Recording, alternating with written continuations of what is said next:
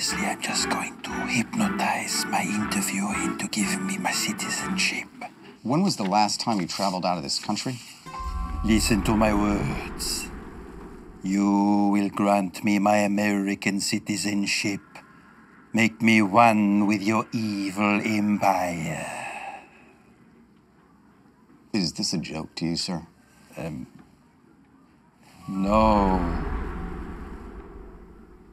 Good. It seems that government workers are immune to hypnotism. It's like their souls are dead or something. Please describe the right to bear arms. If it's a nice day, you should have the right to bear your arms.